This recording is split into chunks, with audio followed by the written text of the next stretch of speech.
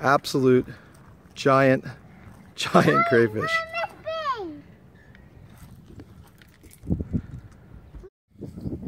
Guys, this has got to be the biggest crawfish I've ever held in my hands, and it's alive and kicking. Fresh out of about 42 degree water out here in my local lake. Check out the colors. Got those nice deep dark olive green pumpkin colors, kind of a bluish tint to him. He's a little dirty right now, but unbelievable, giant, enormous, huge crayfish out of Little Seneca Lake in Boyd's, Maryland. I'm gonna let that guy go, and hopefully he won't be a meal for a giant bass here shortly.